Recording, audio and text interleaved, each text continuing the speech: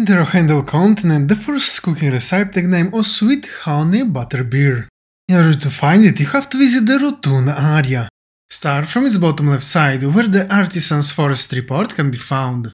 Slightly to the top left from it, you have to enter inside the building, where you have to speak with the cooking ingredient merchant, from whom you have to buy 3 honey butter and 1 beer. Then go slightly to the left and speak with the cook NPC. This last one can complete several cooking recipes, and the one related to this video is the third.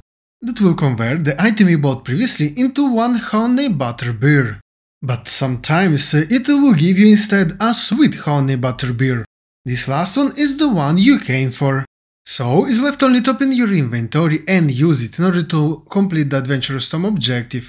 A little note, you will need this cooking ingredient in order to unlock several mokoku seeds spread out around the areas of this continent. In fact, by using it will give you a buff that will last for 10 minutes and allow you to enter inside the secret passages. But in case the buff will end, you don't need to make a new one. In fact, by using it you will receive also an empty beer stain that you will be able to refill by entering inside the Refill Adventurous Tome liquor. Considering that it will cost only 700 silver to refill it, it will save you a lot of silver instead of making new one.